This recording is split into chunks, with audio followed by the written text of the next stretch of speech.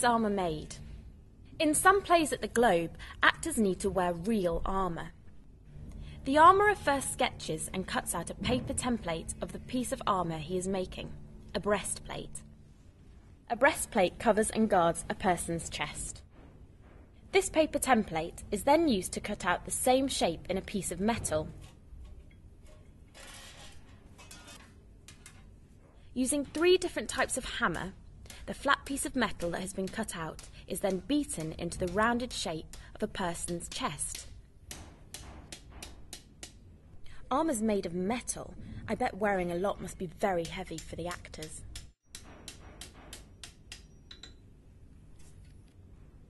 The armourer then uses a special device called a swaging machine to engrave lines around the side of the breastplate.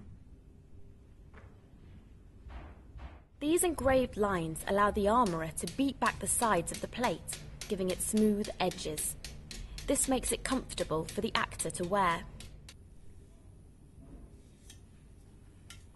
Using the swaging machine again, the armourer now engraves decorative lines around the sides of the breastplate.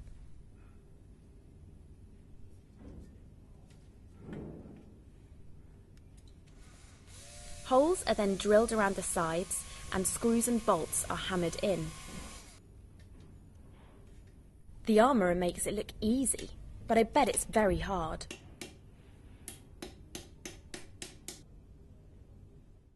Next, the armourer uses small tools to carefully engrave other details in the breastplate, such as the name of the Globe.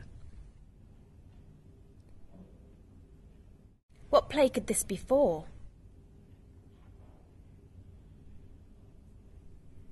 Finally, to make the breastplate look old and battered from lots of battles, the armourer coats it in brown paint and heats it under a very strong flame.